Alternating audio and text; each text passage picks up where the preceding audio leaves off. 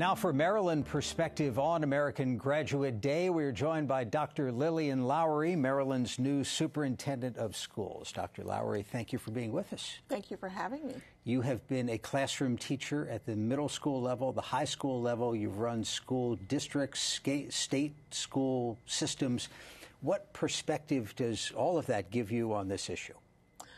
The perspective is firsthand knowledge based on the student and parent perspective and the kinds of things that teachers and leaders at schools need to do to make sure that we're engaging students and making them feel that graduation is a key aspect of their future endeavors. So having the spectrum from one who works directly with students and hearing what kinds of concerns and challenges that could facilitate such a negative choice, and then being able to provide the people who actually work with them every day with the resources they need to engage them is an experience that I've learned over the years. I wonder in your classroom experiences if you ever came across somebody who was at risk, who because of whatever factors went one way or the other, succeeded or didn't. Oh, absolutely. And one of the things that we can do now, because we have so many more resources, rather than students just sitting in a traditional classroom and gleaning and sharing knowledge, with virtual opportunities, with online opportunities, with credit recovery programs, we can walk away from some of the traditional settings for some of our students and offer more opportunities for them to gain the knowledge that they need in settings that are more conducive to their learning styles. How do some of those things work for people who aren't familiar with, you call it a credit recovery? Right. For example, we have some high school students for whom the traditional model just doesn't work. And so if they want to take courses that are going to keep them engaged, like career and technical education courses, science, technology, engineering courses, how can then they access their core curricular subjects?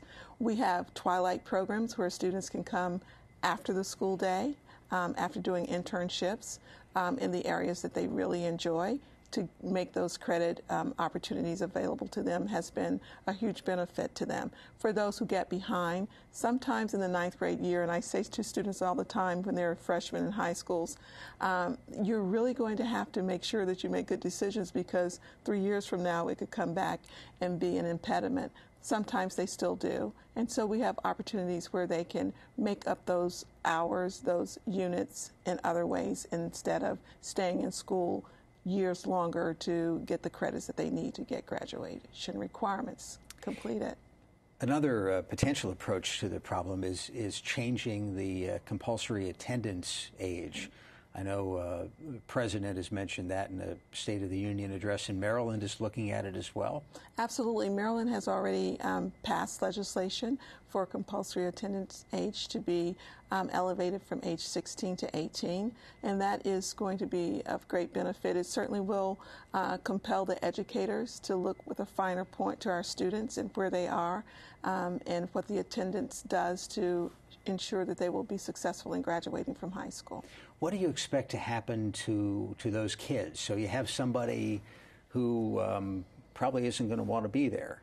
Right. Well, I think that's a challenge for the educator.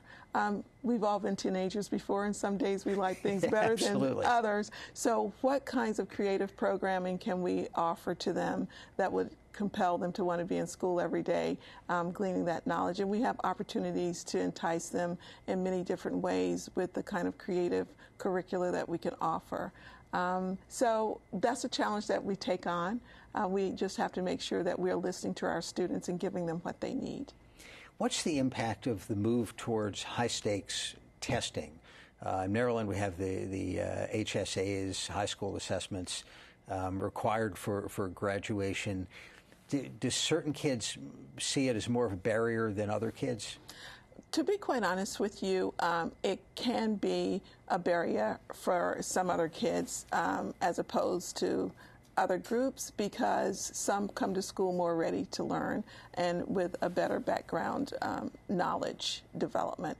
However, I believe it is the way we present things to students.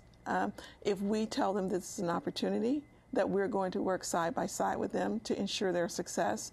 They will depend on us to give them the support that they need to be successful. So the high stakes tests certainly are there, but the environment that we create around those assessments and how we prepare students for them can help shape how they think about them.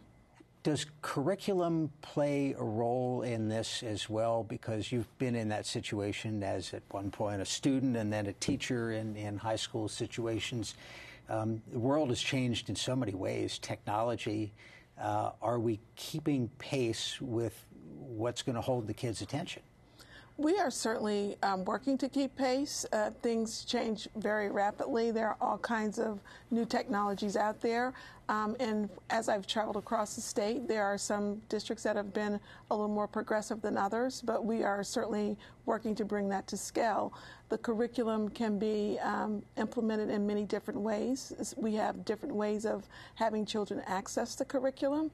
So we're being really creative about the work and how we impart the work for the students and the teachers to ensure that the curriculum is being implemented with fidelity. Kids still want to know why we have to learn algebra, though. I know. Students still want to learn algebra. They tell me every day how much they love it. No, really, it is a basic skill, and we have creative ways of making it a little more interesting for them. Dr. Lowery, thank you so much for your time. Thank you. We appreciate it, and you were watching American Graduate Day on MPT.